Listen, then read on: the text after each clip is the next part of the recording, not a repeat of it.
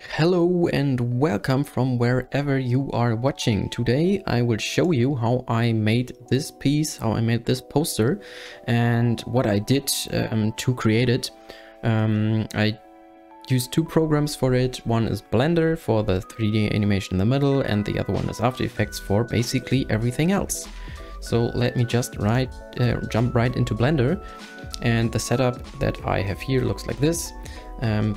Also a quick shout out to DUCKY 3D, and he has made a tutorial on how to make this actually, and not just a walkthrough basically.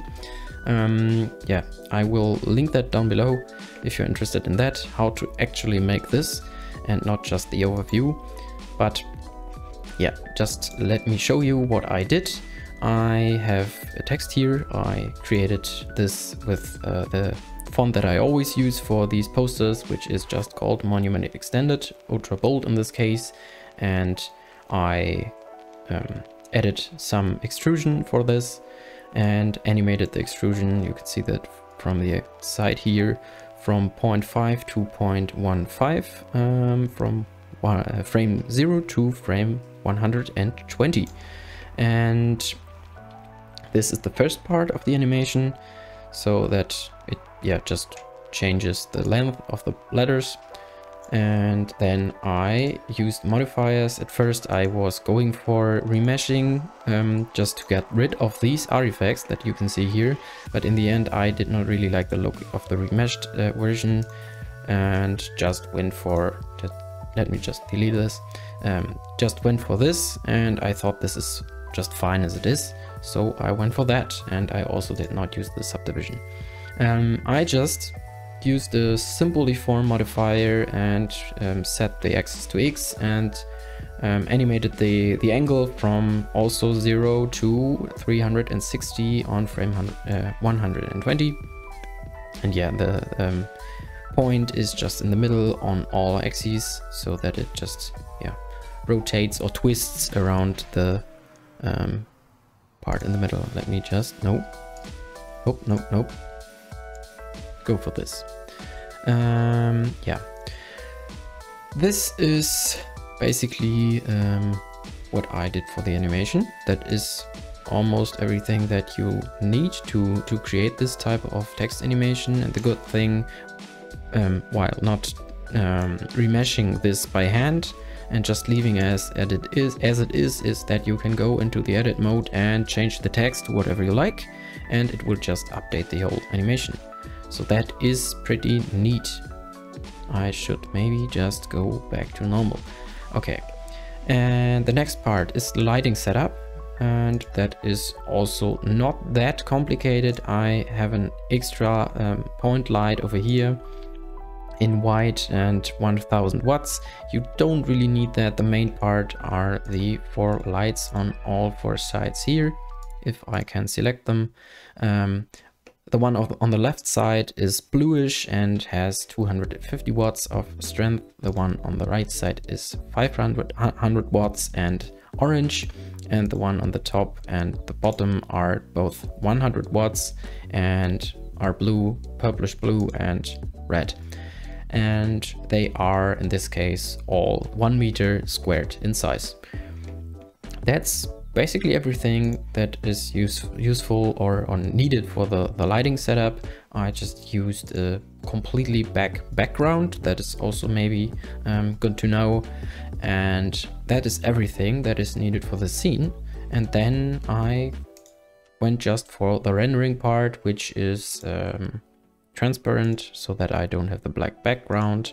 And I also turned on, which is more clearly visible here, the transparent glass option, which is also not that needed that much because I have a black background anyways, but I just use it. And I think the threshold here, 0.1, is just normal. And I set up my sampling to 25 samples, which was enough. I think I have used denoising in the final result, but I'm not sure. You can turn that on if you like it denoised. but more important is maybe the light path option and the bounces, which were at 12 for the transmission, and the other just a little bit lower than that, because we just have this transmission material here. And speaking of the material, I will go to the shading setup and just move it a little bit up so that you can see this setup. I just went for a basic principle setup that could not really be more simple than that. All the values that are usually not at 0 are at 0 here. This one is just redundant, not necessary. And then I just turned on the transmission to the fullest and then animated the transmission roughness as well, so that it goes from completely clear and translucent to a value of, which is really random, 0.442, and then that is that. As you can see here, I also just rendered out the first half of the animation, because I just reversed the second part. So I just save half of the rendering time. That is always nice. And what is maybe also good to know is that I have all the different animations, especially the modifier animation from of course from 0 to 120, but I also turned on the easing shape like this, so that it speeds up at first and then slows down. So if I play this back maybe, and just for showing this, turn on the full animation, this is how it looks. It slows down a little bit so that it's not that harsh between both of them. Yeah, and that's it. And then it loops. That's everything that is needed for the 3D part. I just rendered it out as an image sequence, and then I went into After Effects and put it in here, this layer, and it's just the first part, what I was talking about, 120 frames, and then the second part just reversed the complete animation, and then I just made a few adjustments for both of these layers, which were just levels. I just put the input white value to 200 instead of 255, so that it gets brighter and a little bit in general, that just the whole animation, sorry. And then I used two different glows, one with a radius of 500, one with 1000, and the other settings are at 99% threshold for both, and the intensity is also 1.5 for both. And I think the other settings are also just the base settings. Yeah, so I did that, and of course the radius is dependent on your scene size. If I go into the scene size, you can see that it's just really big, and yeah, if you know that this is just the A3 format in pixels. So I went for that because it's a H3 poster. Yeah, and that's why the values, the radius are at 500 and 1000. The next thing are, yeah, all of the different text layers basically, and they are all built up in the same way.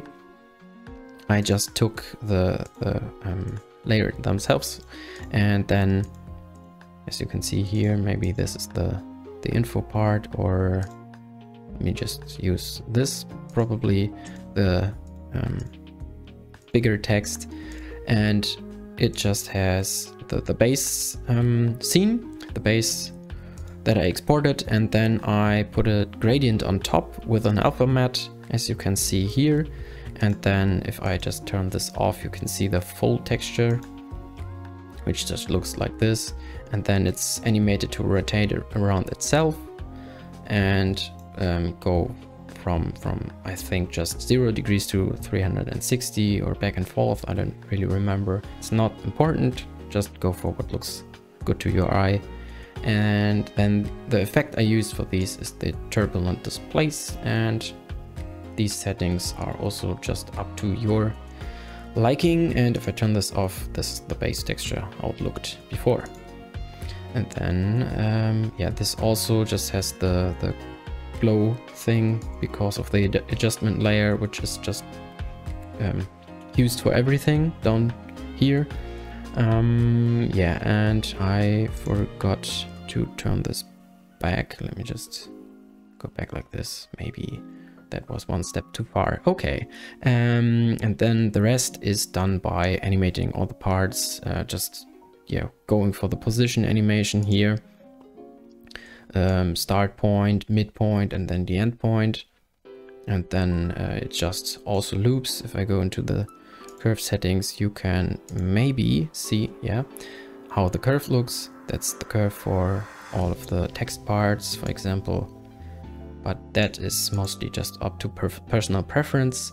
And what is maybe also not so unimportant is how I animated the white parts in the mid here.